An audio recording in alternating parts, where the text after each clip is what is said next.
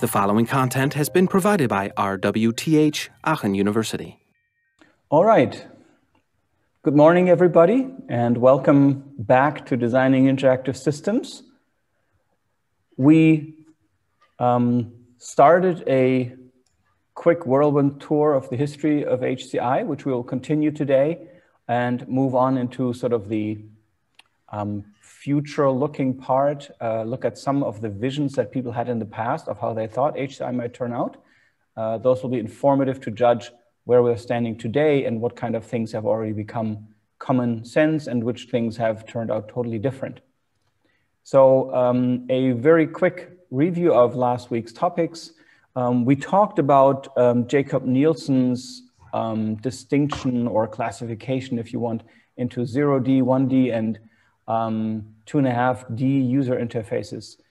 Does anybody remember what those different distinctions meant?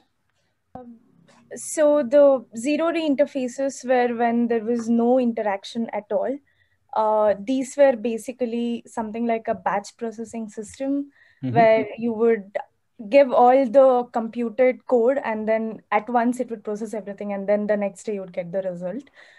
The 1D systems were kind of like command line interfaces, not exactly a complete user interface.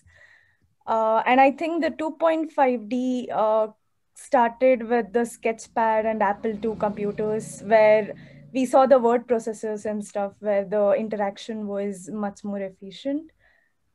Although I'm not sure if I'm defining it correctly. No, that's very close. We should say that even the 1D interface, the command line interface, as you said correctly, of course that is a UI, right? It does exist and it works. It's just a different kind of interaction that is sort of on a string, if you want, right? You basically are sending a string of commands to the computer. The computer is sending back a string of commands or output back to you. And that's what Nielsen referred to as a 1D interface. In between was the 2D interface, which we maybe didn't cover explicitly, but that of course is the moment that you can start to interact with the screen as a whole, right? Where you can go up, back and forth. So literally have a 2D interaction possibility on the screen. So any full screen apps, where you can move your cursor around, doesn't have to be a graphical UI literally, but anything where you have a full screen interface would be 2D. So where you can like step back up into your command history or rather like you've got your full screen text editor and you can move your cursor anywhere you want on the screen. That was 2D, and 2.5D was what they actually referred to, or Nielsen referred to when he said through the graphical desktop metaphor, you've got the possibility to, overlap windows, right? And while that's not really a 3D interface, it means that, it's kind of 2.5D because the stuff that's behind that layer is kind of hidden from you. You can't interact with it at this point. It's not really full 3D interface where you could like peek into that back window, but you can switch orders of windows and therefore have sort of a stacked view of multiple 2D interfaces. All right, then we talked about a couple of key systems, seminal systems that sort of broke new ground. Let's see, what kind of things were the key innovations in Sketchpad? Anything that Sketchpad did for the first time? Marta, go ahead. Yeah, I would say light pen would be the innovative way of interacting with systems and writing and sketching shapes and stuff. Yep. So the light pen was actually, the thesis contains an acute sort of construction instructions for a light pen. And the light pen had been around as an input device before on those like specific radar systems, for example, but here it was used for the first time to really create graphical content, right? To sketch lines or mark dots on there. You couldn't like freehand doodle on it yet. That was not the idea, but you could provide points and those points be connected by lines or arcs, for example. So that was one thing. So this graphical interaction with the help of the light pen, right, is a first in there. Fabian, what do you think? The way that like objects and lines worked on the screen and the constraints you can put on them so that they are all attached to one dot, for example. Yeah, so it was not just a CAD program, which had not been seen until then, but it was actually a CAD program that immediately contained things like constraints, which is actually a pretty complex thing to do to apply to a graphical drawing. Exactly, and it wasn't like just limited to 2D, you know, we could do 3D as well. We saw things like reference to object, where you had like a master and then multiple copies of that master piece, and you could change one master object and all the copies would change automatically. So there's a variety of things that were new in there. There was even the idea of writing code in a graphical way, right? You know, graphical structuring of a flowchart, for example. And don't forget the interaction. While it wasn't new to have buttons, of course, they'd been around before, but there was an interesting mix between, you know, moving things on the screen and turning a dial at the same time, a knob at the same time, giving you actually an interesting multimodal bimanual interaction technique that you don't have usually when you interact with a graphical toolkit like Illustrator, for example, today. All right, moving on to NLS. What's the star of the NLS show?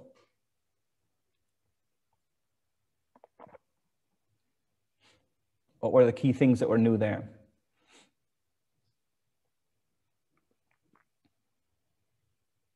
We're still in the 60s here. Come on, NLS. Yona, you happen to be on my screen here. Yeah, okay, so I think he was the first one, or he presented the mouse. But like an old-fashioned way, where it was the other way around. And I think it was the one did he use hypertext as the links? Yep, exactly. Yeah, actually that's it. What I remember. Oh, that's good. So we've got the mouse, the graphical editing that, you know, moving around the text by pointing to things in the text. It wasn't yet a window-based interface, at least not in the graphical sense that we knew, but it actually did introduce sort of the split screen view, you know, where I could click on a link up here and see the definition down there. So hypertext was introduced, word processing, you know, structured, folded editing of outliners, so outline editing. Two other things maybe that we should mention here. One had to do with another maybe bizarre input device that we actually saw later too. It stayed on for a little while before it went away. What were people doing with the left hand?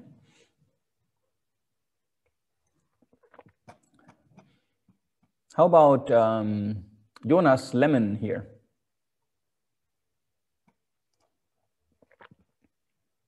Jonas Lemon, calling Jonas Lemon.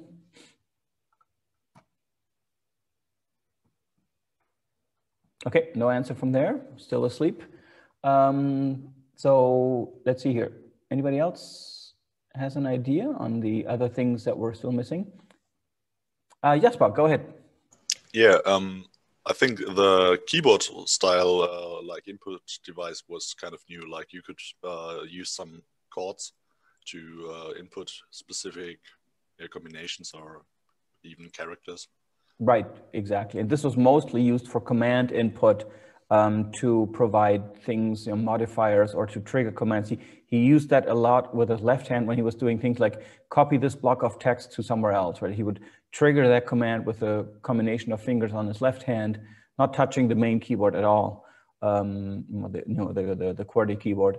And then he would use the mouse to point out which areas he wanted to be copied from where to where. So it was quite a powerful and fast system, but needed a lot of training because, you know, the visibility, of course, of a QWERTY keyboard is very low, right? You don't see what it offers. It's not labeled in any useful way because of the multiple fingers that you need to combine to use it for certain operations. And then we had one thing that I thought was really impressive back for the time, reminding me of what we're doing here today. Yeah, Elena? they had like a conferencing tool with like video, video conference. Yes, yes, and this was actually a, you know, kind of like an analog blend in of an analog TV link, really, right? So nothing like what we're doing here today. But it did offer the ability to actually collaboratively edit text, right? Have two pointers move around, you know, on the same screen and point at different things and so on. So that was, I thought, pretty advanced if you think about it, having multiple pointers at the same time. Right, and then we have the alto and the star. When I said, you know, the chord keyword still showed up when you look at the pictures of the alto, for example, you can still see that device sitting there on the desk. And I think also still with the star. But the key innovations of the alto and star were something else.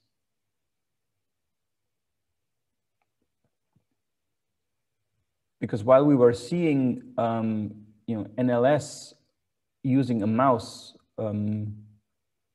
yeah, Victor. There was a complete like new interface, how like people can interact with the system, like this idea of windows, of different shortcuts. So they introduce all this folders type and so on. Yeah. So the key thing here underlying all that is quite simply sort of this full bitmap display, right? So to actually have an ability of the user interface to individually address every single pixel, and that led to the GUI, right? The graphical user interface that we're totally used to today, which then of course enabled things like windows, icons, menu bars or menus in general. We saw also beyond that, you know, beyond that bitmap display and the GUI, we saw the desktop metaphor, as you said, you know, folders, etc., even a little trash can and things like that. And then also in terms of text processing, we saw the alto and star introducing things like what you see is what you get editor, right? Very different from what you saw before in NLS, where you were still editing basically a, you know, monospaced, you know, plain text file, right? Now you could actually look at a text document on the screen and it looked like you would print it out, right? With all the different styles applied and so on. So a very different idea. What you see is what you get. This WYSIWYG principle was a major change in, you know, being able to preview on your computer directly what you were going to create as printout. And remember, this was done by Xerox, so they were all about, you know, the office of the future. So documents and printed pages and so on were still very much at the front of their mind.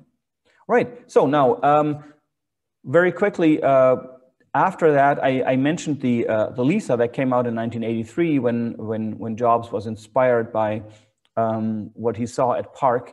And we talked about some of the things here that were new. We see a mouse was being carried over, so that was being adopted. We see also a key advance that hadn't been around before, the fixed menu bar. That replaced the ideas that had been around on the Alto and the Star, where things were more like pop-up menus that appear wherever you want them. And this is not only an improvement, maybe not so much Fitts law-wise, but especially it's also an improvement in terms of visibility, because a menu bar anchored somewhere is something that you always see. I told you that Elisa itself was kind of slow, underpowered for what it was trying to do. And it was also not commercially really a success. Still, you know, the price tag and the performance given at that price tag was not a good selling point, but that was about to change. I wanted to share a few things with you that I thought were really interesting to give you an idea of the spirit of how these things were being developed. So here's Bill Atkinson and Larry Tesler. I've met Larry myself when I was working at Stanford. Really bright guy. And Atkinson is known as one of the core developers of many parts of the Lisa and then also the Mac user interface. Right? So an amazing coder. And they tell a story that they were basically working in sort of a a day and night shift thing, right? They basically, Bill and Larry would do like 24-hour iterative development, right? Bill would go design and code things at night, and then Larry would run a user study with people during the day to see how the things work that had been developed, and then they would go back, right? Each of them would work 14 hours a day. That gave them 2 hours overlap to briefly talk to each other and do like a handover of what they had been doing. They both worked on the same single physical machine that was around, because that, that was a scarce resource at the time. Funnily enough, Bill Atkinson actually took Polaroid photos as an amateur photographer to document the design process. I'm going to show you a few of those in a second to give you an idea of how this stuff came about. Most of the mouse interaction and window interaction actually in the DIS1 project was developed from scratch. So Xerox licensed the idea for the mouse to Apple as part of an investment, but the development of the code and all of these things happened from scratch. So here's an idea. Here's to show you how the menu bar happened to be there and why it's there. Originally, a lot of the engineers that were in the DIS1 project came from Hewlett-Packard, HP. So, and that meant that it would adopt a lot of design decisions. As you can see here, this is a picture of, soft key menus where you've got like these physical buttons at the bottom. And then above that, you would display what these buttons were going to mean in each situation, right? So you relabel them as menus change. And that was the original idea to also put on the DIS1 as the menu system. Here is an initial picture showing you, this is one of those Polaroids from Bill Atkinson, showing you that the first design was actually a soft key menu. The problem, of course, of that is that you're losing quite a bit of space, right? And this is not a big screen, right? We're talking about maybe 384 pixels in the vertical or something like that.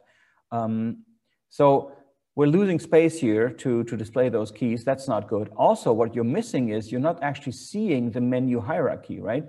So imagine that you take a normal everyday today's menu bar and you put it into a soft key menu. What that would be that, for example, if you wanted to cut and paste something, you would have to start with the original soft keys, which would show you the first level menus, and then you would have to maybe press F1 for file commands, F2 for edit commands, F3 for formatting commands. So you'd press F2, that would open up the edit menu, but now all the soft keys get relabeled because they show the options in the edit menu, and then you would have to decide, F1 is undo, F2 is redo, F3 is cut. Oh, okay, I need to press F3 for cutting, and so on. So you have to go back again. So it's very laborious, and it would be difficult for you to navigate these menus because you only see the current hierarchy at any time. Also, what you notice in this interface design here, this is a really early prototype, there is no window concept, right? No windows yet. So moving on then, you see here a second design that they had, which was showing windows. And all of this was being coded, right, by Bill at night, to test with Larry and his users during the day. This now had simple windows, overlapping actually, as you can see, very bare bones. And it still had the soft keys at the bottom, right? You see that row of soft keys here, but it's beginning to look a little bit more like a menu bar, but it's still the soft key principle, right? So I haven't given up on that. And then the next iteration then later on actually had started to have these menus. And the problem, putting that menu at the bottom, which you can't see in this prototype, was you can put the menu at the bottom of the window, but then there isn't enough space to show the pull-down menu, because if the main window is covering most of your screen, then you don't have space for the pull-down menu anymore. So it would have to come up, which would be weird. So then they decided to put the window not at the bottom of, the menu not at the bottom of the window, but at the top of the window, as you can see here. And this might be familiar to you because this is what Windows has been doing for the longest time, right? Attach the menu bar to each individual window. And they found, okay, so that's better. We can now actually see the menu bar, and we've got this vertical plus horizontal combination of pull down menus, which is good.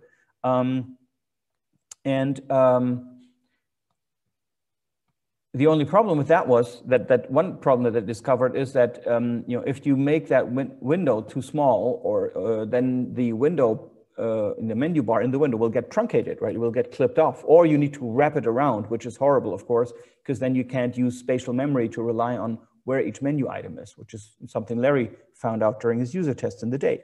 Plus, as we know by now from Fitt's law, navigating a menu bar that is attached to a window where you can overshoot very easily to go beyond the menu bar is much slower than if you attach it to the top of the screen, where you cannot overshoot because the mouse just stops at the top of the screen, right? That's a Fitt's law basic. And what you can also see here, the grow icon, how do you resize a window? That was also something they were playing around with. Here it was actually placed next to the title at the top left.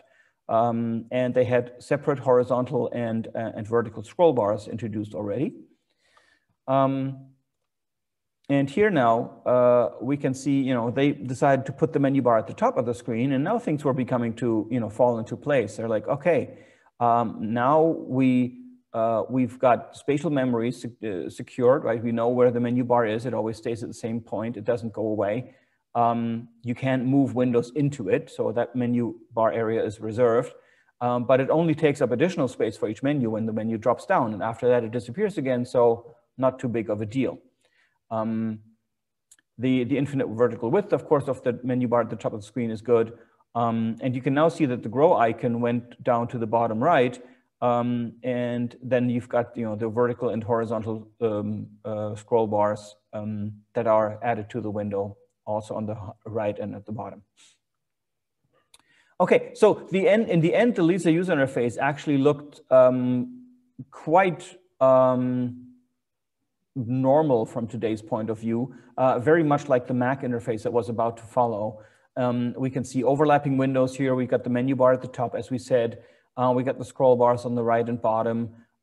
We got the resize thing here, the resize holder up here. So you for the longest time, you could not resize windows on the Mac by just grabbing the side of the window or the bottom. You had to actually grab this little tag thing in the corner.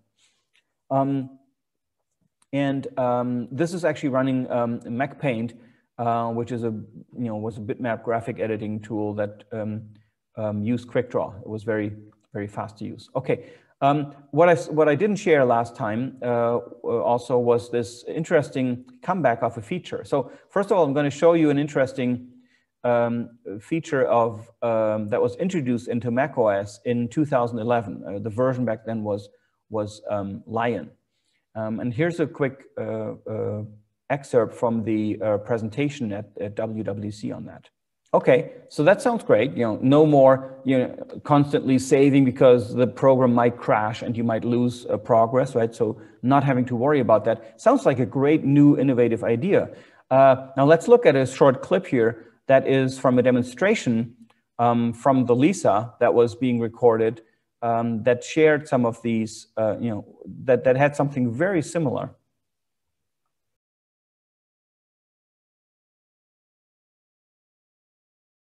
So as you that sounds actually like a very useful thing to have, right? This reverting back to a known version, and then that kind of got forgotten for 20 or 30 years or so, and then it came back in macOS Lion, which I thought was quite interesting. As you can see, this was a demonstration, somebody showing a running old Lisa version that hadn't been used for many years. So this was after the Lisa project had been wrapped up for a long time. So that's just, again, to reiterate this thing that, great ideas have often had their seeds in the past and are often just being resurfaced and then used. So that's summarizing this, what you just saw here, that this was something that Apple introduced as a new feature in 2011, and it actually was something that Lisa had in 1983. Now, Apple in 2011 admittedly added the whole versioning stack of it that you could go back into in this beautiful sort of 3D interface where these versions would fly into your face and all that stuff. Okay. Now we're moving on to The successor of the Lisa, the Lisa was not commercially successful, and instead a different system was, and I'm going to share with you a little ad from the time that introduced that system.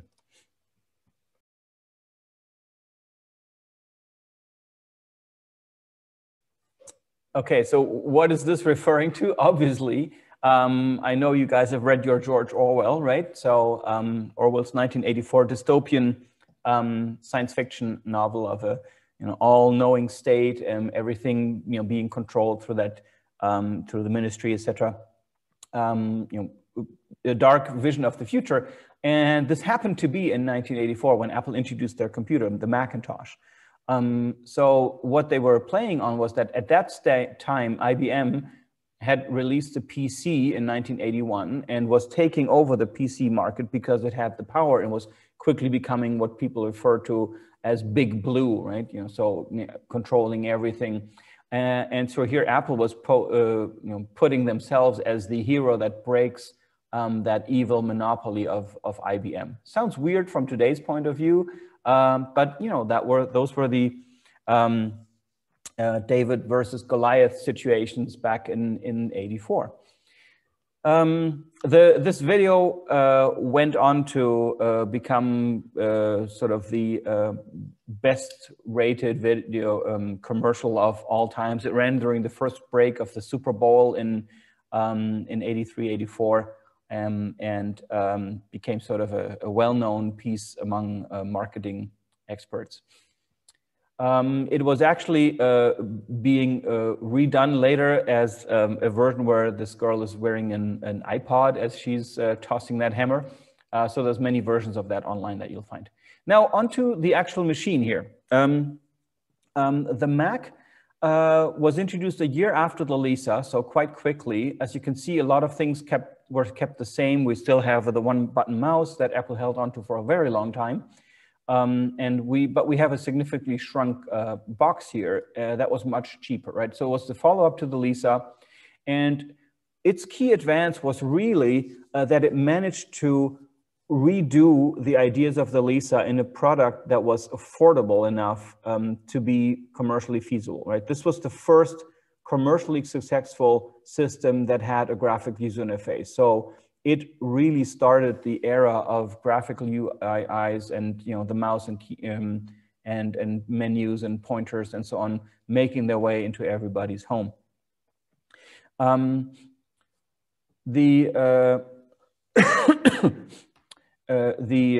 system featured basically the GUI, and that was coming completely new to the users. And it also meant that you opened up the user base of computers to a much bigger audience than before, right?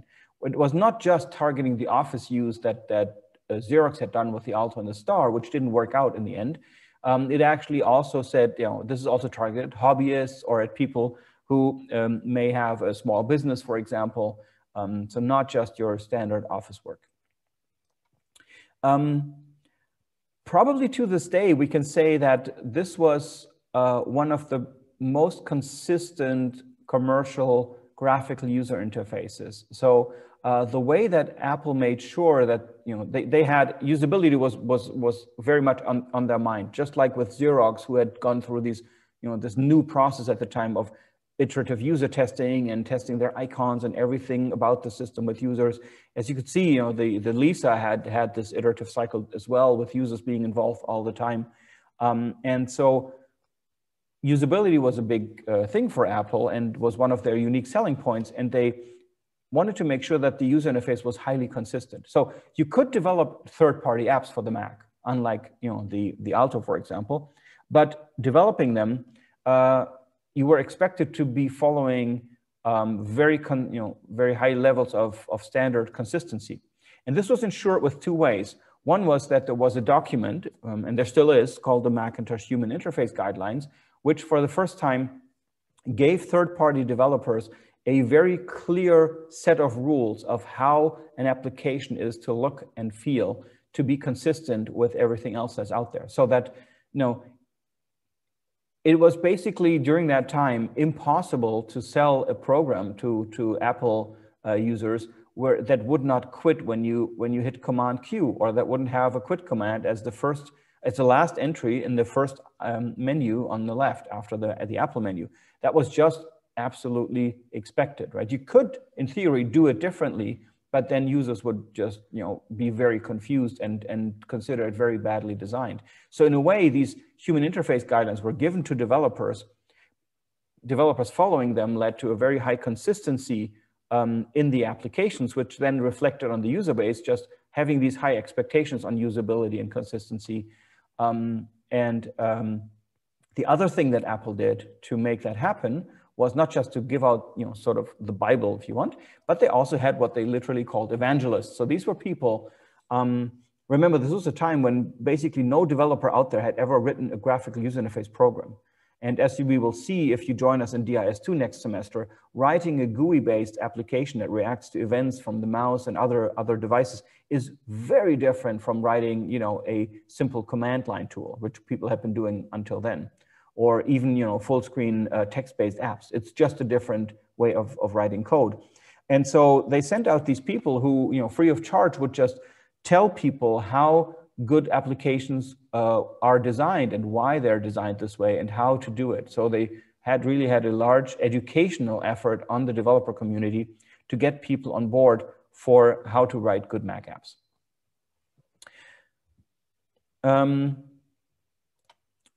If you're a code geek, I highly recommend taking a look at this. You can actually see two of the most important parts of that system.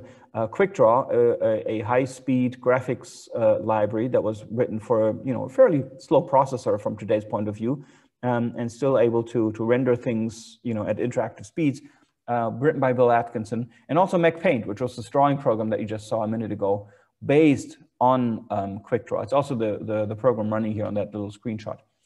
These are now open source, and you can you can go and read through the code and see how somebody wrote essentially the graphics library and the graphics program for this system, which is kind of cool. Here's a picture of an early version of the system, Macintosh System 1.1. As you can see, we've got our Windows very much like as we know it. We've got the trash can here now on the desk. We can see floppy disks being inserted.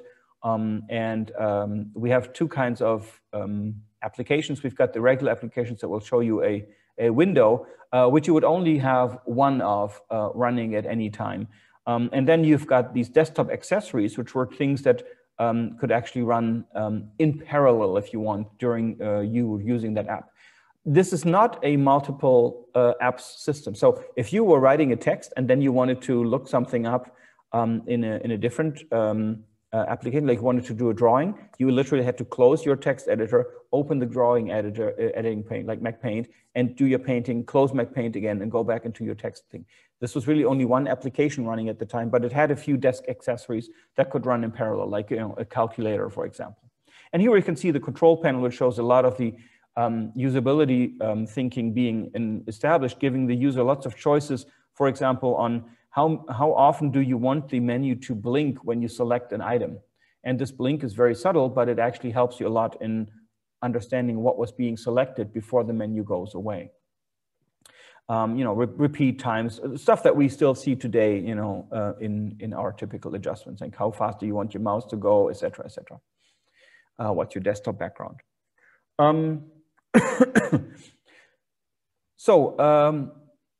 We will talk more about this in DIS2, where we will actually look at why the multitasking that Lisa and the Mac did isn't actually multitasking. It's a different way of multitasking that's known as collaborative multitasking and not preemptive multitasking, which introduced some issues that were addressed later on when systems came into the late 90s.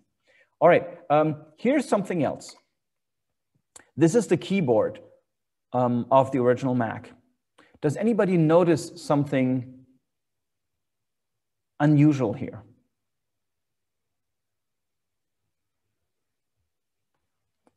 Prithvish, go ahead. I just had a question, as in, Oh, yeah. So it was a single application system, the Mac 1.1, right? And you said you could use the calculator on top of like when you were writing something. Does that include also using the control panel while you were writing something or using Paint, or that is a separate application in itself and you had to close other applications too? No, I believe it's a good question. I think you could open the control panel while an application was running, but you know, don't bet on that. I'm not perfectly sure. The way that these accessories were implemented was actually that they were basically part of an ongoing loop that, you know, your application, let's say Mac Paint was running, and then it would give a little bit of time to the system, and the system included these accessories being processed and being handled as events and so on. I'm not perfectly sure whether the control panel was part of that or whether you actually had to close the application to get to the control panel. It may well be, but I'm not 100% sure. I think you probably had to go back to your Finder and use the control panel there. Okay, thank you. So yeah, sorry, I would have to run an old emulator to check that. Rachel? Yeah, the return button. Like today, it's a little bit different. There's the enter button and I think backspace is meant to be the erase button. I'm not sure. Okay. Well, actually, if you take a look at a modern US keyboard, I've got one right here. That's still, yeah, that doesn't work. Anyway, the return button still looks the same. Sorry, now I left my presentation mode. Let me go back. So that is actually in US keyboards that still looks the same. It's different on a German keyboard, like it has this L shape. But something else is unusual here. Victor, go ahead. There is enter button, but there is no escape button. Okay, so no escape key. Yes, that's one thing. Tejasvini? Yeah, the function key is missing as well as the control key, and so I don't know if the previous Apple keyboards had the F1, F2 keys like the Windows did. Yeah. No, the F keys were lost because they were considered bad design, right? They were like keys that you had to look up the meaning or you had to remember the meaning for each application. So that's why function keys never really were a big thing on the Mac. It instead relied on keyboard shortcuts like Control X to do stuff instead of function keys. But I'm really surprised. They're like, I could not use this keyboard. There's something very basic is missing. Sarah, go ahead. The arrow keys are missing. Yes, the arrow keys. Where are the arrow keys, right? There's no arrow keypad. And this is intentional, of course, right? The thinking behind that was some way along those lines saying, we want to make sure that when somebody writes a Mac application, it should be usable with the mouse. So they wanted to be sure that people would really, developers would really write code using the mouse and not just take their existing text-based apps, put them on there and say, well, you can use this old version of WordStar. I ported it to the Mac. I didn't change anything about the UI. I left it as it is.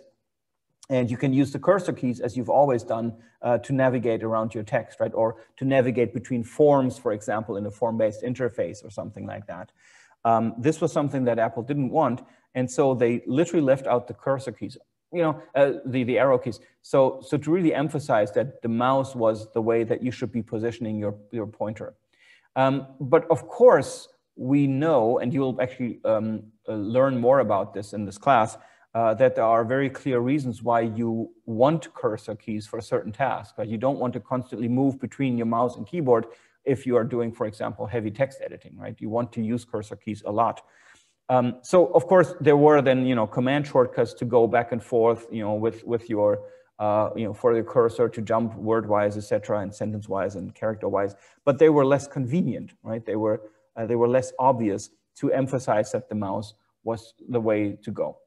They quickly got reintroduced, so cursor keys are now, of course, have long been a part of the keyboard. But actually, if you look at the keyboard that you get on the iPad, for example, This is all coming back again, right? And on the iPhone too, right? We, for the longest time, didn't have an ability to actually move the cursor character-wise on the iPad with similar thinking. You know, it's supposed to be used by a touch, which, you know, isn't actually always the best choice.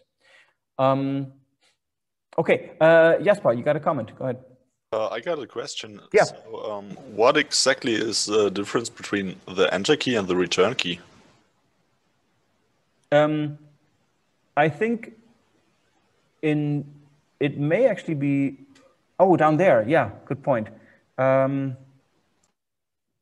don't know. It still is there on today's extended keyboards. You still have an enter key at the way bottom of your numerical keypad. Usually, it's labeled on the Mac. It's labeled enter, and on the main keyboard, it's labeled return. Very back in the day, there was a difference. The difference was return was literally supposed to be go into the next line in a text editor, like on a typewriter, whereas enter was complete the entry to, for example, a text field. It was basically confirming things, because this is still from the time of terminals, where enter would be like the send button, where you send your input that you've done locally on the terminal over the serial line to the mainframe to be processed. So you could enter like a 3-line comment with returns, and then you would send it off with the enter key, essentially. But nowadays, of course, that distinction has gone away, and for 99% of tools that I know, return and enter are just used interchangeably. Okay. Rachel, did you have a question still? No, sorry, just forgot to. Okay, no worries. Okay.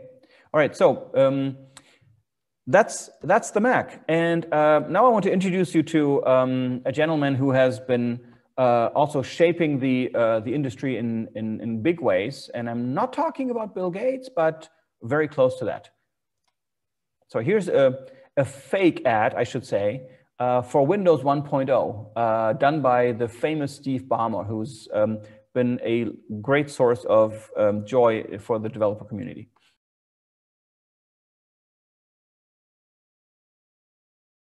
The wonderful Steve Ballmer introducing Windows 1.0. This was only a fake ad done internally for the development team to entertainment, so this never aired, of course.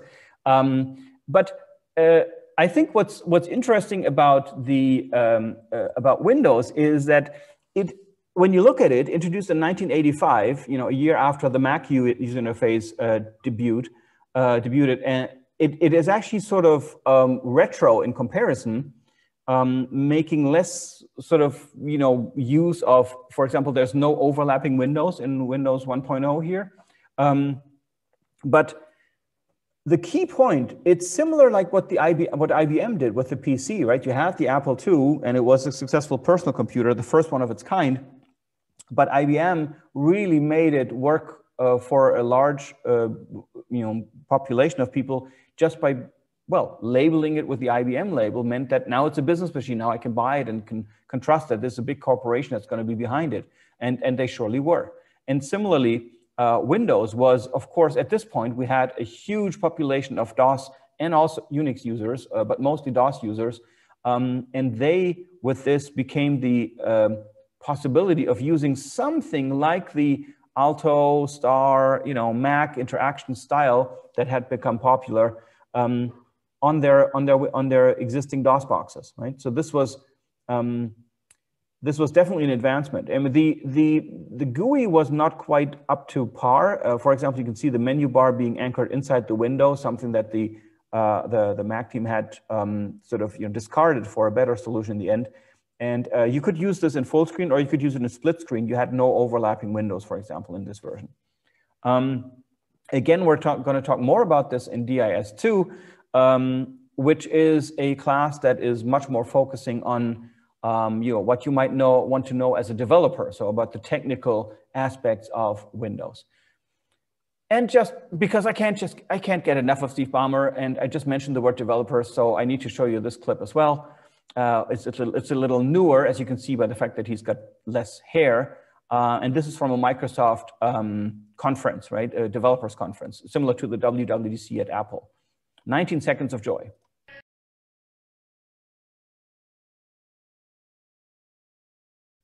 Okay, that's wonderful. So remember, if you ever feel let down, you know, look at this video for inspiration to know that being a developer is a great thing. We're going to move on because there wasn't much from an HCI perspective, innovation perspective, that Windows added. It was really more the effect of opening up a larger market, and then basically playing catch up with what macOS was doing for the next 10 years or so. And we can talk about some of the other systems that came around that actually had new technical influence. For example, also in the 80s, the system Motif was developed, and the Open Software Foundation released this. This was based on the X Windows system, the Windows system that had been developed at MIT for Unix, the operating system. And OSF Motif was a widget set and a window manager for that X Windows system. And the key thing that was new here, well, we get the 2.5D look, the slightly sort of relief kind of 3D-ish looking thing, but that happened around before. You even saw it in Windows 1.0, right? The slight idea of shadows to make things raise them from the background. But the key thing that was new here was that this was actually an object-oriented toolkit architecture. So even though it was still programmed with plain old C, the toolkit itself was structured in an object-oriented fashion. So there was, for example, the concept of a label or of a push button, and then from that push button or from menu item, you would derive special subclasses. So classing was going on, different dialogues, like there was a generic dialogue, and the dialogue was then subclassing into, for example, a file system dialogue or a file open dialogue or file close dialogue or print dialogue, etc. So, and it was a very interesting way to, I programmed with this myself and wrote a tutorial for it. It was very interesting to see how you would basically graft an object-oriented concept onto a non-object-oriented language at the time. But it definitely simplified development already, because you had object-oriented concepts. For example, you didn't any longer have to care about how do I manage every single event that's coming into my application. Again, more on that in DIS2. We're going to complete this review of the key advances of early Windows systems here. And this is a lineage that somebody did of early graphical user interface systems, visual computing systems, as they call them, up to 2000. This may be a little small for you guys to see at your screen, so I encourage you to take a look back at the slides later on. But I just want to point out a few things here. So first of all, it all starts back up there with Memex, right? The early version that we talked about from Vannevar Bush, the one that's based on microfilm. We can then see that Memex directly influenced Sketchpad, right? And it also directly influenced NLS, two of the systems that we talked about here.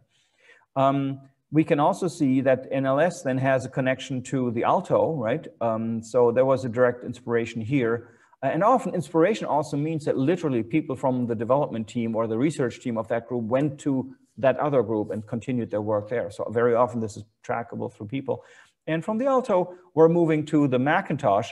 There's a line that you can follow through, right? So there's the Alto influencing essentially the design of the Macintosh and the Lisa here directly, right?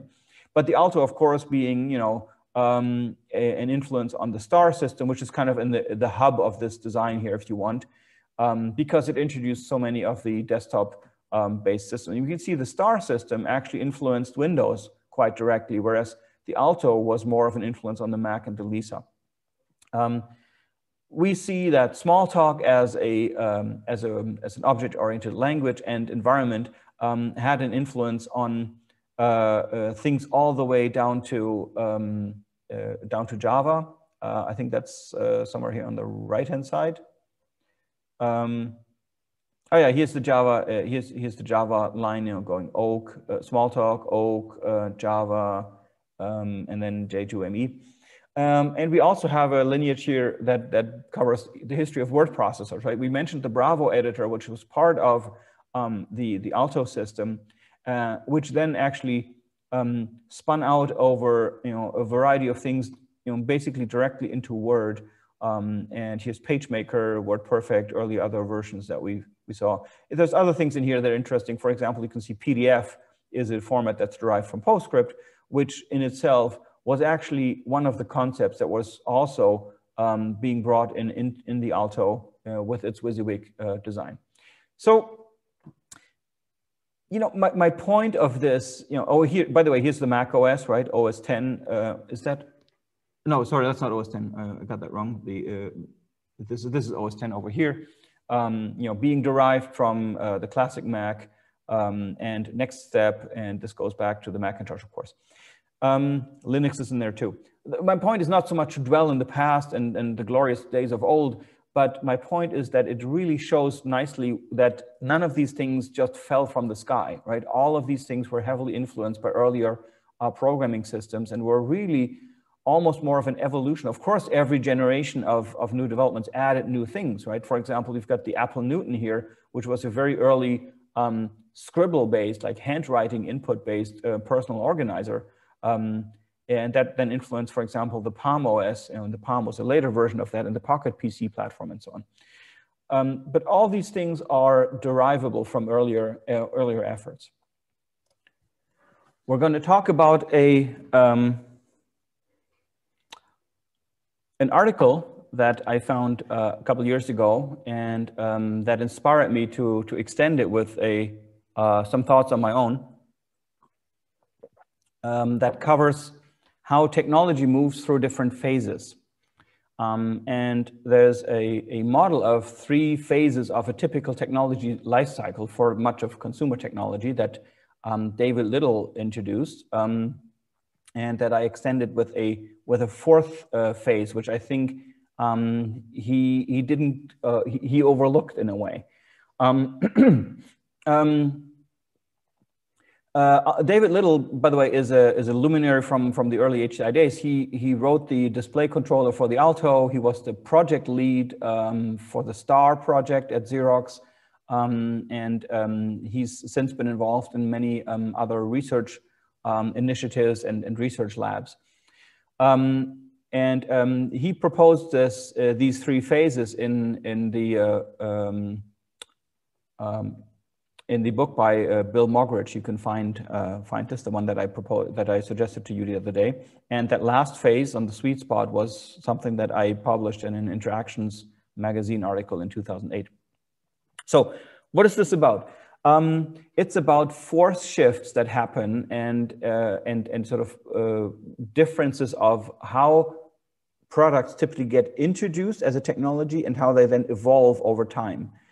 From an enthusiast, hobbyist phase where it's mostly about just exploiting the new technology in some way, to a professional phase where it's being used in work contexts and helps people do their jobs, to a consumer phase where it influences everyday life and is being used to make life more enjoyable in some way, and then often reaches a sweet spot and unfortunately usually doesn't stop there, but often moves into what I would call a Baroque phase, where things just keep getting grafted onto it to keep selling the product in new iterations.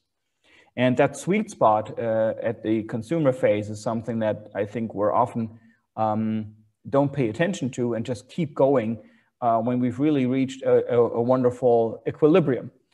So let me show you, I think this is best explained by some examples. The first one is a very personal example. This is a picture of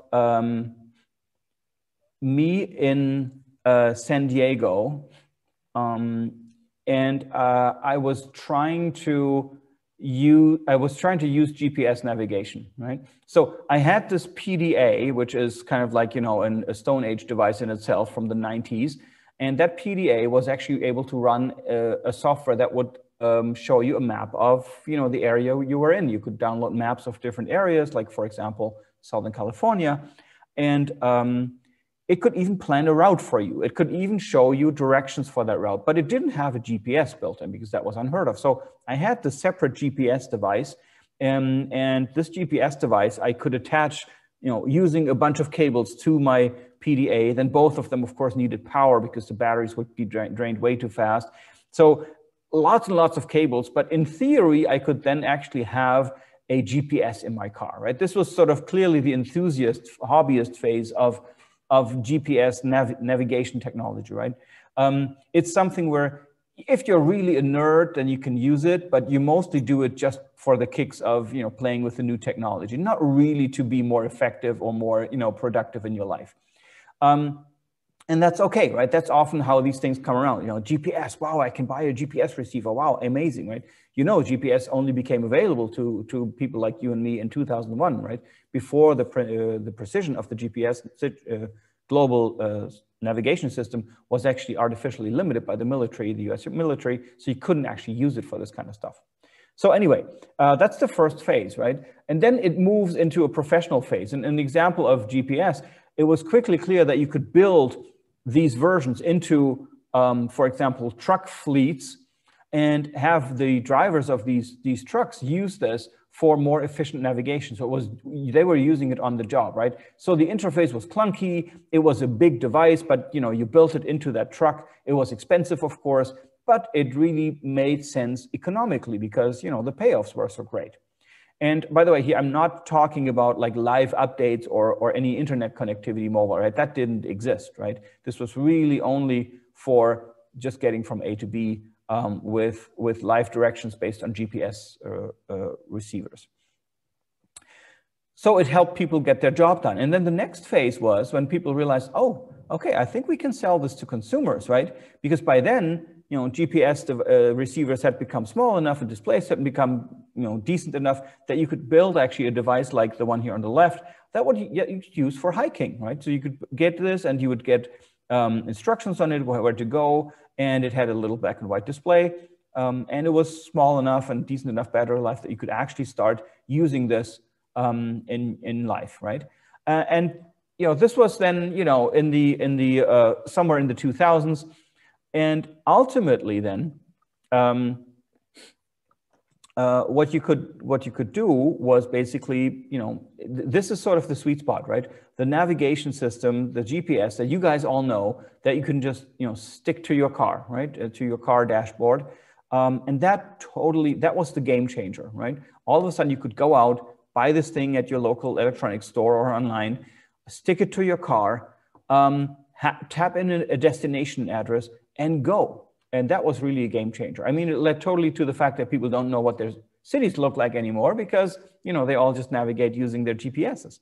But what we observed after that then, after the GPS had gotten, this far, the NavSat system, is that it entered a Baroque phase where people tried to add more and more features to it. For example, TomTom themselves had later versions of their device where you could actually install a photo slideshow viewer on your GPS while you're driving a car. So, maybe not the best idea. But I mean, you can see how this came about, right? They were like, crap, everybody's bought a GPS. What are we going to do, right? They're all using it. What can we do? And sure, there were other kinds of innovations and GPSs. While the GPS device as its own is kind of dying out, the portable one, because it gets replaced by the smartphone, there are new features in there, live traffic updates, etc., that make sense. But this was an example of trying to put more stuff into this phase. Let me show you another example of consumer technology. Let's take the smartphone or the cell phone. This is actually not the smartphone, that started with the iPhone, but actually the cell phone before that, right? In the mid-90s, you couldn't actually, it started to be possible to buy cell phones. But early on, you basically bought a bunch of electronics, right, from an electronics store like DigiKey, and you had like a GSM receiver, and you could build yourself something cool with it. This was for nerds only, for hackers. And then, we entered the phase of the professional phone. This was one that you would actually, it was being transported in a suitcase, right? And you could basically have that built into your car if you wanted to.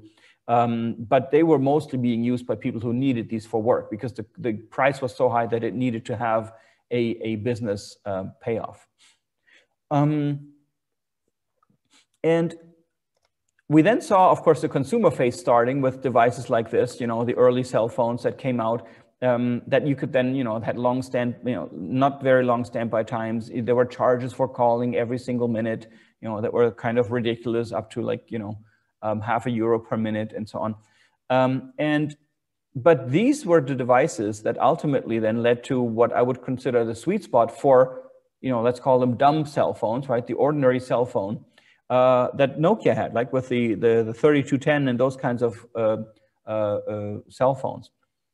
Those were literally the game changer, because all of a sudden, a lot of things changed, right? For example, people used to have, long conversations beforehand to say, oh, we're all here at this conference in this foreign city. Let's make sure that we all meet at 8 p.m. in this bar tonight, right? And then you had to somehow make sure that happens, and nobody could talk to anybody else and so on, because nobody had a cell phone. Once cell phones were there, this kind of problem went away, right? Losing your partner on a street market, and then everybody shouting at the other person, but I was looking for you all the time. No, I was looking for you. All that went away, right? You just basically call the other person. But what happened after the cell phone was at this point was that it entered a Baroque phase, which I'd like to exemplify with this device here, an iPac from Hewlett-Packard, which was still essentially a cell phone, but it had put a tiny little version of Windows onto it, was operated with a little pen, and had tiny little icons, and was trying to offer you basically a whole productivity suite on this touch screen. And it was really awkward, right? You could also see that now with more and more keys, we're fighting over the space on the surface, on the interface with the screen. So the screen was supposed to be bigger. The keys had to be more of them. So you needed more space for both of them, but the device was not supposed to get bigger. So there was this awkward sort of design tension that was really pressing in on the solution. And a lot of these devices, we ran a study around 2000, I don't know, 8 or 9 or so, after the iPhone had come out, just sort of around the time when the smartphones had come out. We ran a study for the magazine Connect, a cell phone magazine, and we found that the features were nice that these sort of devices added, but the form factor was completely overloaded. The metaphor of the cell phone with its buttons and the little screen was just not enough anymore to push more functions onto it, right? And of course, again, this resolved itself ultimately, this Baroque phase, with a revolution that then just did away with all the buttons and introduced the smartphone. And that, of course, is a design trade-off that has its own problems. Typing on a smartphone is horrible, even by today's standards. It's not good. It's better if you have keys. But it made room for a large screen that could have a very flexible user interface where you could do all kinds of things on it without having to worry about what your buttons mean in every application. So the difference here, there's a difference, I think, between sweet spot devices and these devices that enter the Baroque phase. Sweet spot devices really simplify your life. They give you a new kind of support. You have to learn just a few new things, and you get an almost magical boost in your abilities, right? Take the example of the GPS, right? If the moment you could stick something to your car and it already suddenly told you where to go, this was a game changer, right? Before that, driving was a hassle, and you had to listen to instructions from your co-driver, and then they would get confused, and it was like really, really difficult. And that was really a game changer. And that functionality really is rule changing, right? It really makes a difference. It changes the rules of how stuff is being done. Similarly with the cell phone when it arrived, right? Similarly also with the smartphone when it arrived, right? That again was a new kind of game changer. I remember getting the first iPhone, and even though it was slower than in terms of network connectivity than what I had before, it was only Edge instead of 3G at the time. But the web browser was so usable all of a sudden that actually for the first time in my life, I actually used the mobile web browser to look something up while I was in a store in 2007. So these things changed the game. And then there's the Baroque phase. The Baroque phase that, on the other hand, actually complicates your life, right? So if you have more and more functions on your GPS, it gets harder to use. You have to constantly update it. You have to connect it to your computer to keep things in sync, etc. To download your latest photos for that photo slideshow feature, whatever. It actually gets more difficult to use because every feature you add to a device makes it harder to use, right? That's just a rule of nature. You cannot, the complexity in the interface goes up, and then you sometimes have to just radically redesign to establish a new metaphor, a new way of thinking about the device, a new conceptual model for the user to work with in order to keep being able to keep adding more functionality. Victor, I had a comment, go ahead, or question. Yeah, I have a question with respect to cell phones that you showed in the previous example. So iPhone, it's a more consumer phase because it's like new code design with new features, but still it's not, it's kind of for me also a Baroque style because we add more things into usual cell phone also to sell it. Yeah, so I would actually distinguish what I showed you as these 4 phases was literally meant for the traditional cell phone. I think the move to the smartphone with its all touch screen, with its app ecosystem and all that kind of stuff is a different class of device. That's actually how I think mobile communication broke out of its Baroque phase, right? So what we're seeing today are not continuations of this PDA metaphor that you saw in the Baroque phase, where you've got like your tiny desktop basically and a tiny keyboard underneath. But we've created a new metaphor, right? With the iPhone, we have a new metaphor of how we interact with information. It does have its own drawbacks, but it did open up that, that space again, so that we could go into a new round of that cycle, right? I think the iPhone then was, in a certain way, it was maybe different, because there we had a device that was initially immediately targeting consumers. So it may not always be that you have a commercial deployment in the technology before you see a consumer adoption, but many of the technologies that were in the iPhone, of course, did have development that was built around around professional devices first, right? Very much like when you take the PC itself or the laptop or something like this, or the internet, for example, itself, right, or the web. All these things were first created for professional reasons in some way, and then sort of somebody saw that you could create a consumer product out of it. So what I'd like you to encourage you is to think back, to maybe events in your daily life, maybe the last time that you saw a new interactive electronic device or service that truly simplified your life, making things easier than before, removing or at least cutting down on an unnecessary task, right? I think we've all have examples from that in our daily lives. And then secondly, you can think about, an interactive system or service that you used that actually felt like it was making your life more complicated, requiring, complex steps to set it up without giving you the same sort of huge payoff that that you had expected. So I think you'll find examples for that in your own environment. I encourage you to think about that and look at interactive technologies when you use them and wonder, like, is this really a sweet spot device? Is it already in its Baroque phase? Is this making my life simpler, or is it making my life more complex? I remember I met Don Norman the other day, and he told us that he'd installed Nest thermostats in his entire apartment. The internet connected IoT kind of like smart thermostats.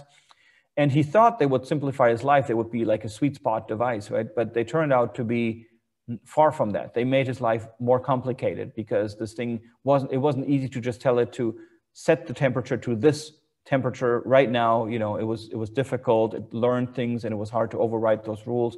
So it wasn't really paying off in that way. All right, so now we're going to take a look at how people in the recent past thought about what we're going to be expecting in the future. There's got lots of directions here, of course, that you can find, and we're just going to present a few trends here, very, very select. But I would say probably most people that you will meet in the HCI research community or practitioner community will have heard of these systems because they really influenced the thinking of what we're working with today. So from today's point of view, I want you to think about a couple things here. From today's point of view, which of the aspects that you're going to see in these videos have become standard, our common sense today? It's yeah, of course, this has this vision of the future has become reality. That's what we're doing today, and it's no longer exciting or new. It's become something that we just consider as self-evident. And then also interesting, which of these aspects that you're going to see in these videos hasn't come true in the same way? And if that is so, then why might that be, right? So that's another interesting question for you. Why did certain things not turn out the same way? Okay. And then another thing finally, if you can put yourself maybe in the shoes of the audience back then, right? When I'm going to tell you from what year these videos were, and we by now know roughly where the technology was at that point, right? From what we just talked about. What was the vision likely provoking in the audience? Would people say like, wow, this is awesome? Or is it maybe critical? And what did the authors intend? Like, what were the key new ideas that the authors were trying to push? What's the key new interaction technique that they were trying to show a vision of? And finally, how did they prototype it? How did they communicate it? Because all these things you're going to see, none of these were fully working, commercialized, industrially available systems, right? You couldn't just go out and buy them. They were all some or sometimes many years in the future. The first one I'm going to show you is Put That There. Put That There was from a SIGGRAPH paper. SIGGRAPH is a highly respected academic conference in 1980.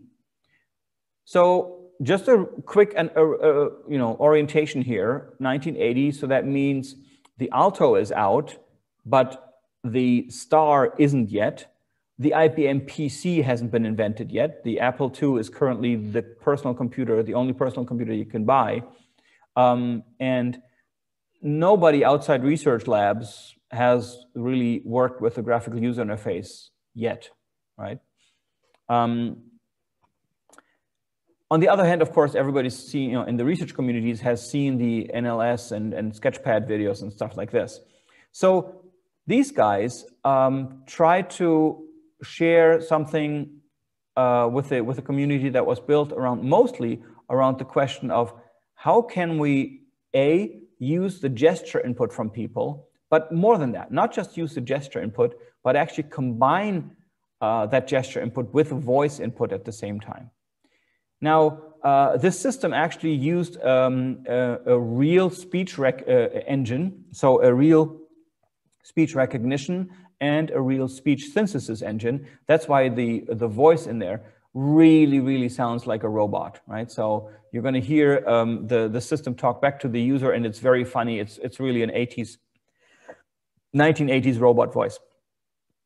But pay attention to the multimodality that's going on here. And as a computer scientist, think about what would I need to actually implement to make that work, right? What's going on here with the events coming in from different channels, from gesture, from voice? How would that work? All right, there's two parts to this one. The first one is a solo setting, and the second one is a collaborative setting with two users. What they're going to be doing is they're going to look at a map of the Caribbean, Central America, and they're going to use an app in front of them running on a big screen to place vessels like ships and stuff like that, and to reorganize them. And they're going to talk to the system to place these vessels for them using pointing and voice in combination, just to give you a bit of setting.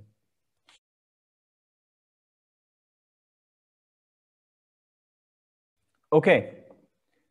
So a couple things here that are of interest, I think. First of all, what you've seen is actually speech recognition at work, and also some basic AI at work trying to parse the grammar of what people are saying, asking back if certain things weren't understood, and so on, right? It actually even had, if you pay close attention, it had a command history, right? It looked back, you could say like where that was, so it knew what it had been doing before. So sometimes I wish that actually, even today's voice assistants were doing that kind of dialogue where they really ask back if something is unclear, rather than just not understanding what we're doing or doing something different.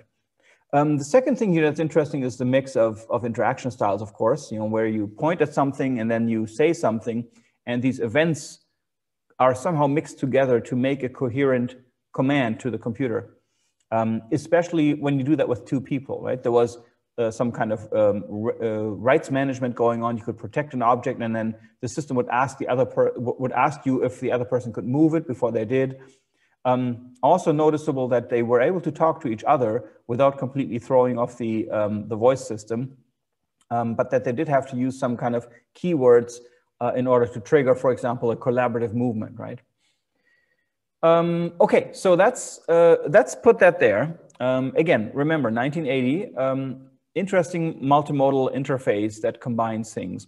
A second version of multimodal interface is, I would probably say, more far-reaching. This is the Apple Knowledge Navigator, a video from 1988. So the Macintosh had been out for a few years, but beyond evolving the graphical user interface and getting into CD-ROMs with multimedia content and all that kind of stuff of the late of these times. Well, that wasn't even around 1988. Sorry. So we're really talking about the Mac just being out for 4 years here. And multimedia is on the horizon, right? It's like the cool next thing to do.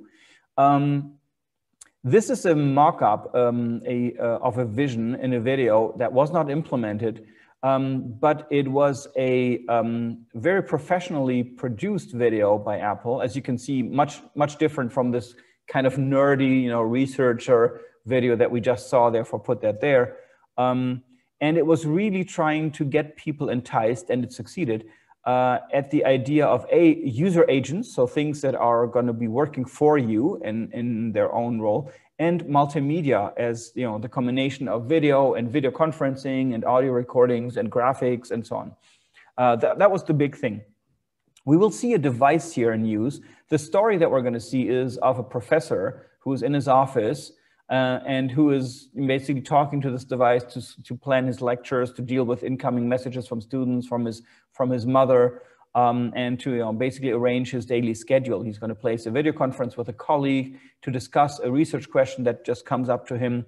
It's actually an ecological question, so it's about rainforest deforestation and the growth of the Sahara. Pay attention in particular here to how this agent that is running on that little device in front of him, how that agent takes part in the conversation. There are some assumptions in there that should make you stop and take another look, because you will probably find that some of the things that the system is doing sound perfectly natural in the setting, but they are completely a miracle how to do them even today. We might just be getting at the beginnings of that now with deep learning networks and all those kinds of things. So here's the video.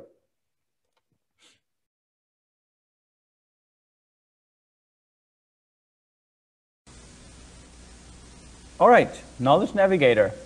So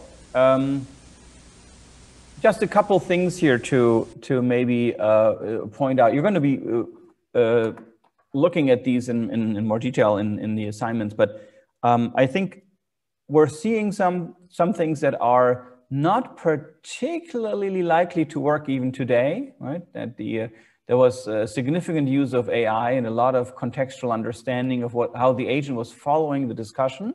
So take another peek at some of those moments in the video again, and derive the assumptions that Apple was making in 1988 about how things would be working in, I think it was 2011, right? He said like 5 years ago, 2006. So this was a video that was supposed to be taking place around 2011. There are some things to notice about that prototype on the table there, about the display, how it works, and there were some assumptions there. But the key thing here, of course, is an assumption of kind of like a deep learning, deep AI, strong AI kind of assistant that really can follow along with the conversation. And of course, also the universal law that mothers will always be calling you to remind you of things, no matter what century you're living in. Okay, so the next one that I want to show you is a bit different. This is by Sun, the company that was very big in computer workstations in the 90s. They created a video called Starfire. This was a video prototype of a system that they imagined as the future sort of how you would communicate and do computation at your workplace. So like a future office desktop kind of vision. It was created by Bruce Tognazzini, who was running the Human Factors Engineering Group at Sun. And he had been one of the key architects of the Mac user interface before. He'd done lots of the iconography on the Macintosh and moved then to Sun to work with them on human factors. The goal was different from what Apple was trying to do. Apple's video was quite sort of out there, right? And making bold assumptions about what a computer could understand and parse and relate to. They were actually trying to show a system that would really be realistic within 10 years. So the video was done in the early 90s, and the story that they are showing actually has a particular date attached to it, November 16th, 2004. So that in itself is, of course, 16 years ago now. So again, keep some notes. What's realistic now? What's kind of like, old news by now?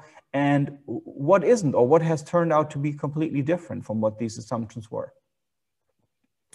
The story, just to help you place this, is going to be about an office worker who is, she's an engineer. She's working on a new electric car design, of course, right?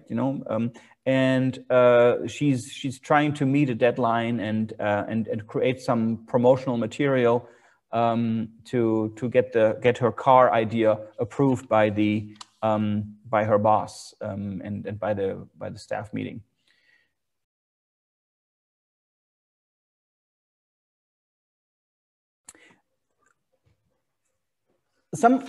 Something that struck me with this video in particular is that it actually it does something that you wouldn't normally expect from a video that shows a prototype. Does anybody have an idea of what's sort of a bit unusual about this video?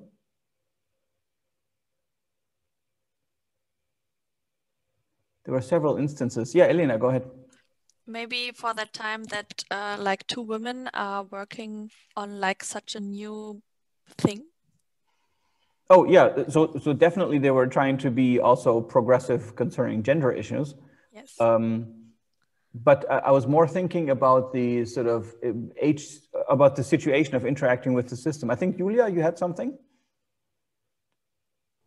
I generally had a question about the video because there was a scene, but I'm not sure about that one, where she was eating something and it was lying on the desk and it looked like it was like, first it was just, I don't know, in the computer, and then she took it out and ate it. And I was thinking did it just look weird, or did she really get it out of the computer? No. This is not a Star Trek replicator. No, they didn't go that far. Exactly.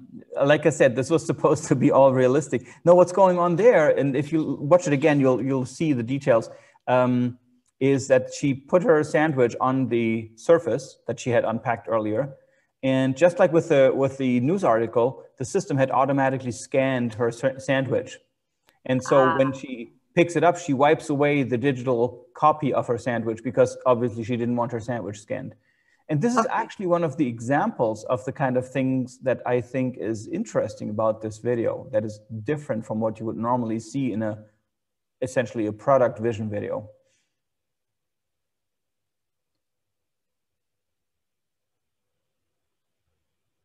Any thoughts?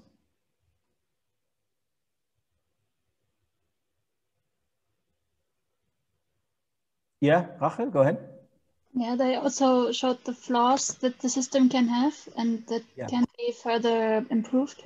Exactly. So you're actually seeing things, little mistakes that happen, like the Norman kind of errors, mistakes, slips that we talked about. Some of these you actually see happening here, right? And also the characters aren't perfect, right? I mean, like Julie, the main character, has a cold, right? And that's being sort of referenced to throughout the video. That helps to give this a little more of a realistic touch, and nothing is all perfect in everyday life. So just making sure that the story is a little balanced in that way. But also the little sort of technical glitches of the system when it doesn't recognize a voice command, for example, or you know, when it scans the sandwich without, you know, it being useful. Those kinds of things were built in on purpose. Remember, this is a video prototype, so they could make up all of this stuff. And imagine they were sitting there and saying like, okay, so what could go wrong? That's a very interesting point that you often forget when you try to tell a vision of a new system, new interactive technology. A lot of the product videos that I see, you know, the vision videos that companies make are like how this is all going to be so great, right? And no flaws and everything's going to work perfectly. Well, we know it won't, right? And so I think it's a very honorable sort of effort to make the video so that it shows something a little bit more realistic and shows how the system then maybe recovers from mistakes that happen, right? We saw, I mean, some things are clearly dated, right? So the fact that the recording was done of this guy next to the car and put into a tiny little analog film capsule, I mean, that thing doesn't even make sense anymore today, right? Nobody's using analog film anymore. But other things like the, for example, the privacy issues, right? We saw her watching somebody get flowers in her office, and then at some point somebody proposed to that lady. Of course, that was built in on purpose to bring up the issue that we can have this video conferencing unit, we can have it with like always on video even, but if we do, we're creating kind of a surveillance system too, which in this case is sort of being, you know, put up for discussion, although, you know, the story told around it is just, you know, okay, she sees this person getting flowers and then somebody proposing to her in the office. So it's an interesting example of you know, fading in other issues that a system like that can have and that people should be aware of when they introduce it.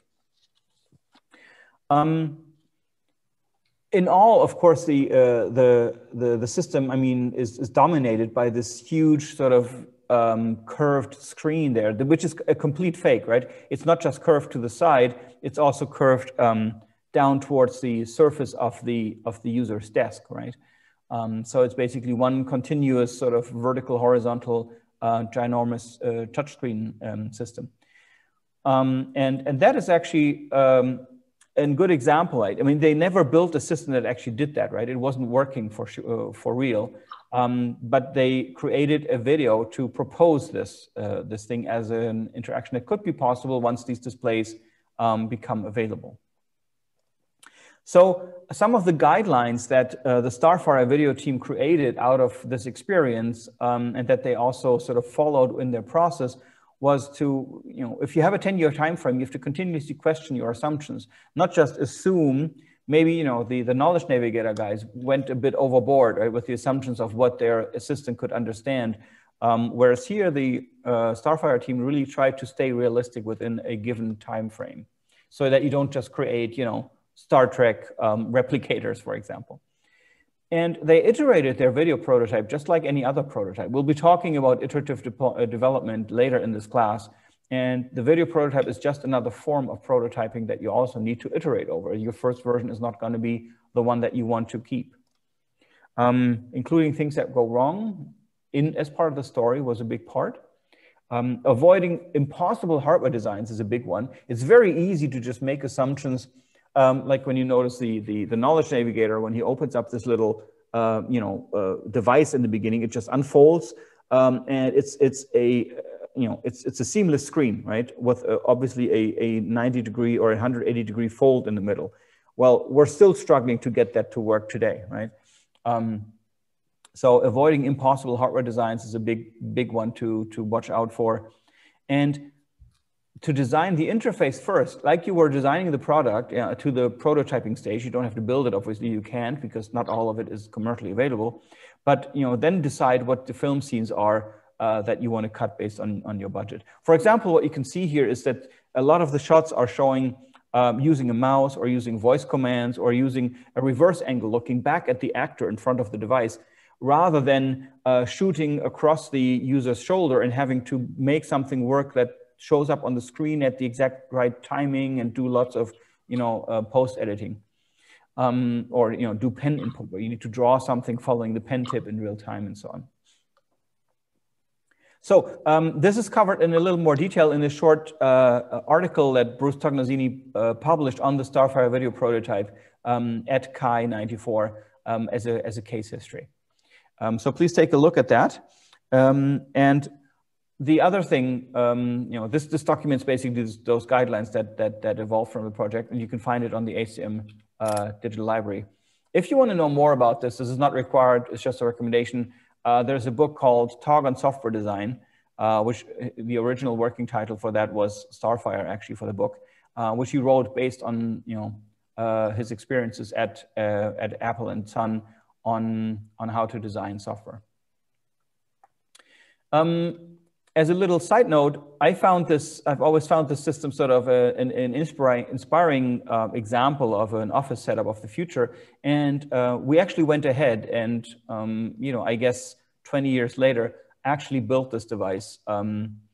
This is the bent desk, which has been sitting in our project room here for quite a few years. And the bent desk is a published research project that we did that actually employed a seamless, vertical, horizontal touch surface in one go, and that we learned really interesting things about how people interact with such devices, because this is pretty much the first time that somebody has actually interacted with a non-planar surface. All the other interactions that people do are on plane screens when they touch or drag or flick. And here we could explore what happens when people drag and flick and touch and so on a non-planar touch surface that hadn't been looked at before. Okay, so that's the Sun Starfire video. Now, a few more technologies that actually had very early beginnings to just reiterate this thing that, things have a long nose of innovation, right? They start a long time back in the past, and then they keep getting reapplied, improved on, and then ultimately become available. For example, VR. I mean, VR headsets have become a thing that you could just go out and buy as a private person, as a consumer to play with in your home, during the last 5 to 10 years, right? But the first virtual reality headset was actually created by the same Ivan Sutherland, who did Sketchpad as his PhD thesis in 1967. And here we see a picture of that VR headset, maybe not quite as wearable as today's devices, but it was creating the illusion of being in a three-dimensional world of computer-generated objects, that early. So it's an interesting in interaction mode.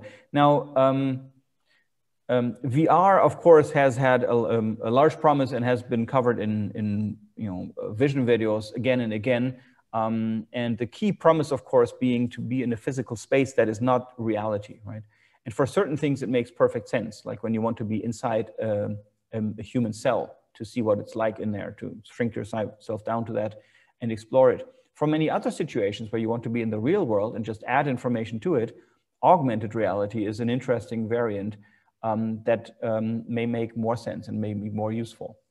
I'll show you an example of early work that inspired sort of this idea that technology gets integrated into our natural environment rather than us moving into a virtual space.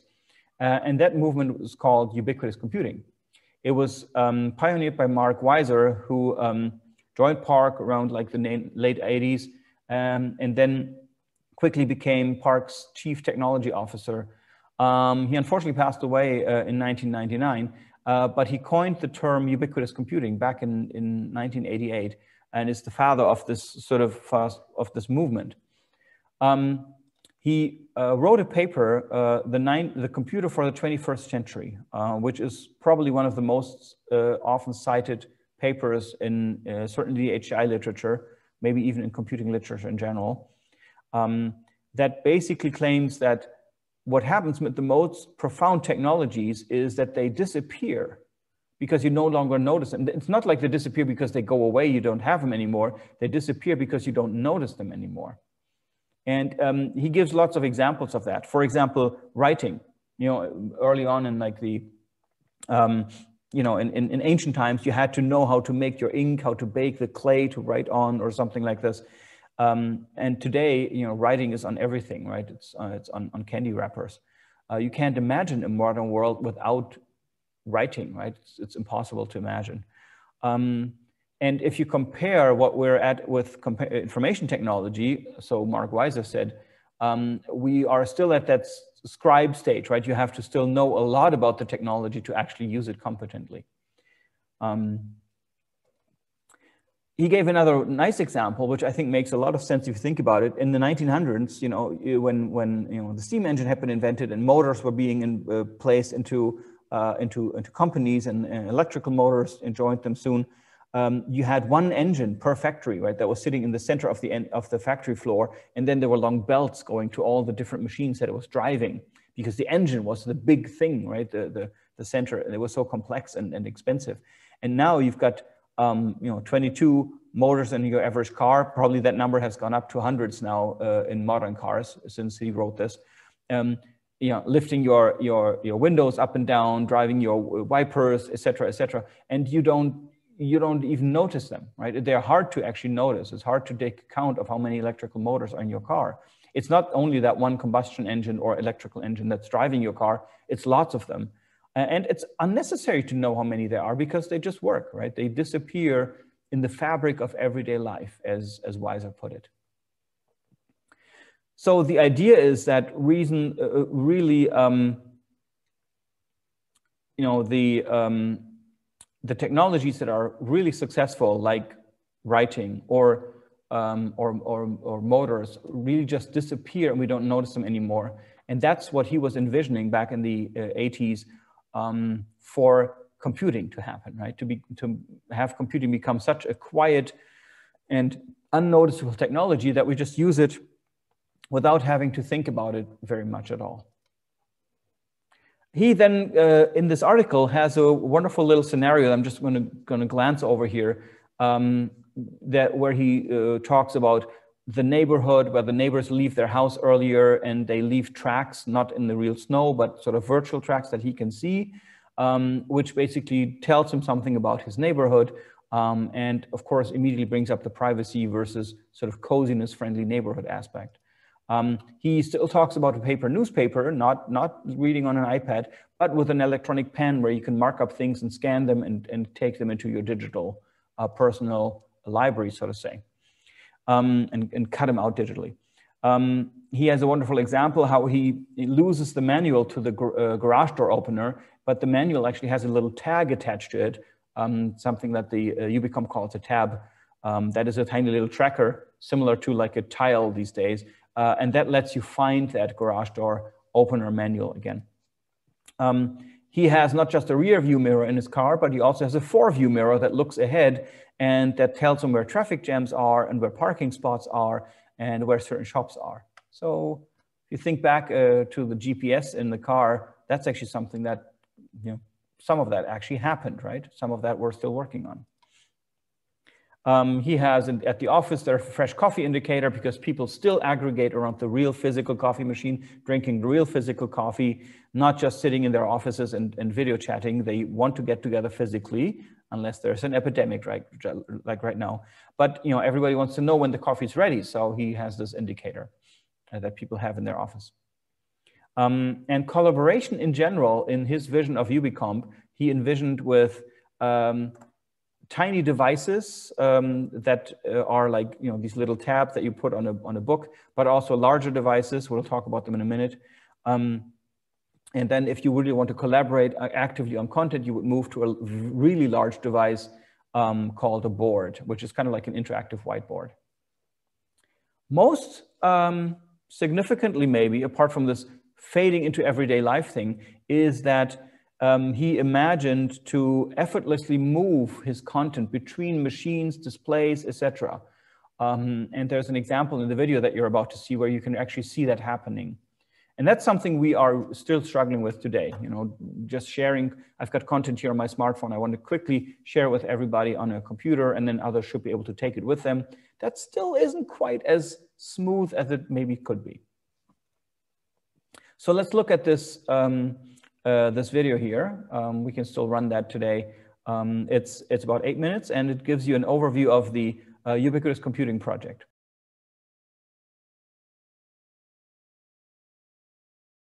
All right, so a couple things to just take away from the video here for you. You've seen the park devices. Where they are is crucial to perception. Knowing the room it's in, can make a computer adapt to a lot of things without any AI, right? Just knowing where you are, for example. And we've seen that the park folks were thinking of these inch, foot, and yard scale devices with hundreds, dozens, or just one or two of them per room. The park tab was actually prototyped and a couple of them deployed in '93. In the paper, they talk about how one of those tabs, being much smaller than, of course, would actually be something you would attach just to every book's spine so that you could find a book again later on if you misplaced it. It's kind of like an activated post-it notes. It can basically help you find missing things or as a voting tool in meetings, etc. You can use it as an active badge to identify yourself or to identify an object that is attached to. You can use it to shrink windows from a whiteboard session down onto your tab, not to look at them there, but just to carry them with you and then bring them back to your own office and look at them there on your computer or your own whiteboard. And this is a great example of a research product, right? The Park Tab was not supposed to be a product you really use in normal offices, but it was a prototype that assumed constant connectivity, right? It just, by creating some infrared links and stuff at the time here, they just created an environment that felt like you were constantly connected. And they said, if that one day becomes possible in the average office, then this is the kind of interaction we want to have. So would you say tabs exist today?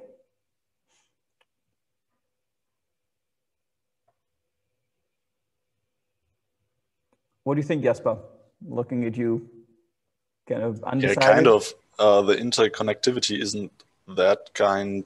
It isn't given like that because you have multiple devices which are on their own perfectly fine, but you don't really connect like shown in the video. Right. So technically, I think almost always on has become a reality. We can certainly do the job like tiles, for example, that you can. I mean, literally, I have a tile in my wallet, so that when I look for my wallet, I can just basically ping it. So that is available. But what's still missing is this easy sharing and moving content between these devices. And also, a key distinction is that their devices were all meant to be shared and not really belong to anybody unless you make them your own as a wearer. Whereas we always think about personal devices. The pad was, it's funny, when you listen to them, they actually are honest. They say like, okay, it's kind of like a crossover from a piece of paper and a laptop. And it looks like an iPad, right? You would say, well, the Park, the M tab that they invented, the pad there, is literally just the iPad. And I think that's true, right? They say it's got the power of a workstation, but in a carry with you kind of form factor with pen input. That's exactly what you can do with a modern iPad Pro. But the one difference is they said, this is like a scrap computer. You walk into an office or like in a meeting room, and there's just going to lie a dozen of these on the table for you to pick up and use and fill with your content, move your content onto, and then take it with you again, right? In a way, their vision was, the antidote to the window-based environment. Who wants a desk that's, back in those days, is on a single screen? The whole desktop is just 9 by 11 inches, right? Or even 20 inches or 30 inches. You actually want your real physical desktop, and you want to put these these pads out there to show you lots of content next to each other, to be able to look at 5 papers at the same time, for example. So again, augmenting the physical space rather than putting everything into the virtual space, as we tend to do. Yeah, I talked about what's missing with the iPad. And then there's the board, right? It's used as a video screen, as a bulletin board to basically actually adjust to who is looking at it. So when a visitor walks by, it will show different content than when an engineer walks by from a group. But it's also a whiteboard just to sketch stuff on, right? And like a flip chart you draw on. And it becomes clear, and that's what they talk about in their writing, is that they need a very different UI, right? Because keyboard input is awkward when you're standing in front of a whiteboard. A menu bar is very hard to reach. You can't just put a standard UI on this. You need a different user interface metaphor for these kinds of things. In this case, they also talk about how they share this thing, possibly even across, you know, large distances. So to wrap up, what we're learning with Ubicomp versus, you know, the PC or virtual reality, Ubicomp really assumes that the computer disappears, right? It's much more similar to augmented reality that we know today. And they also termed they coined the term of calm computing, computing that moves the technology out of your face, right? The goal is more to really activate the world and putting computers into everything that you have around yourself, rather than putting everything virtually into the computer and put you into the computer. Mark Weiser considered the PC just a transition towards what computing is really able to do, which will then hopefully see focus much more on the human needs and human environments. Even carrying a very strong laptop is like, as he put it, just owning one very important book, right? He wants to be able to really to have millions of them around won't help unless you actually have something that releases this personal connection. When Mark Weiser was looking at what multimedia was doing in the 90s, it seemed to make the machines even more attention grabbing, right? With blinking advertisement or you know, animated effects on the desktop that was more attention grabbing, that was not making the machines disappear. So this is really a counter trend to the multimedia trend in a way. There are some interesting psychological or philosophical, maybe you could say, but you know, also cognitive psychology-based things. When you use a hammer and you hammer in a nail, you don't think about the hammer, right? You think about the board you're nailing to the wall, or you think about the house you're building, until the hammer breaks. When the hammer starts feeling a little jiggly, like the head is going to fly off, you're going to become very conscious of your hammer all of a sudden. The tool moves right into the front of your conscious thinking, and you're like carefully hammering so that you don't, you know, the tool doesn't break. So when technology works really well, that's when it can disappear. Or psychologists talk about compiling, not compiling in the computer science sense, but compiling in the sense that a person using a tool like a pencil or even something more complex, if it works really well, compiles it and uses it without thinking about it consciously. So what I want to make sure you understand is that Ubicomp is very different from VR, right? VR lets you reach unreachable worlds like the inside of a human cell, but it tries to simulate everything, the infinite variety of reality, instead of taking the infinite variety of reality, the richness of it, and augmenting it with additional information, which personally I find more interesting. Some of the predictions that the Ubicomp paper makes or that the research made, that displays are going to get smaller, CPUs are going to get faster, all that happened. The battery predictions that they made were actually a bit too optimistic. They assumed that they would get, you know, days and days of use out of an iPad-sized device. That unfortunately didn't quite happen yet.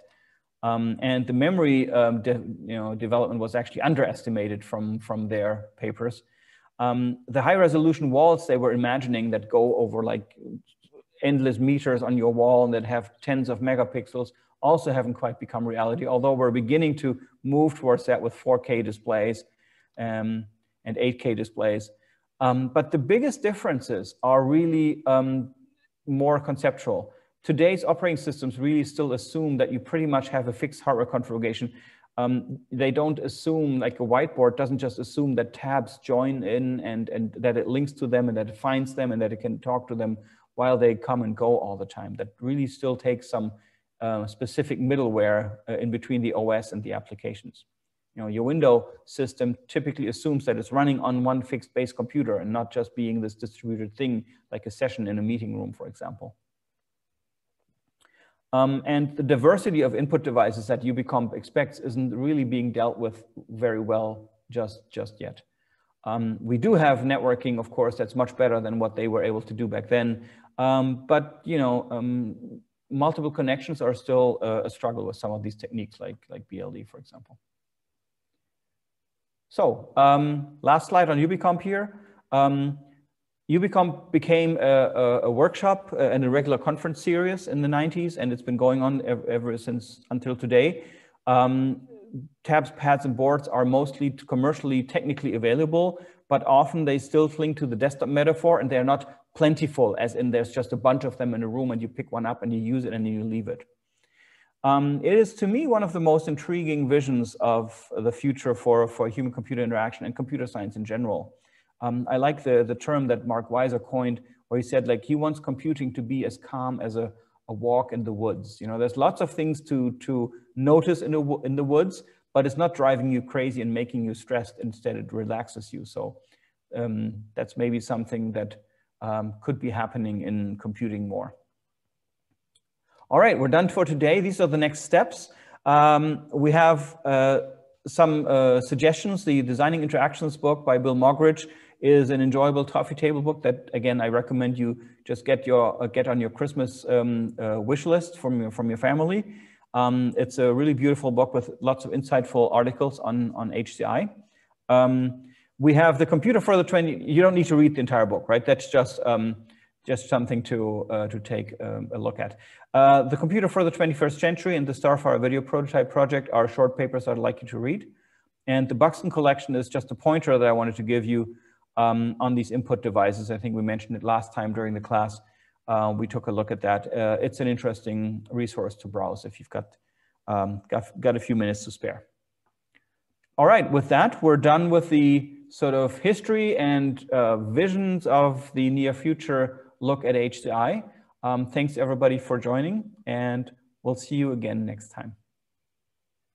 We'll stick around for a few minutes in case anybody has any questions. If you don't, then just log out.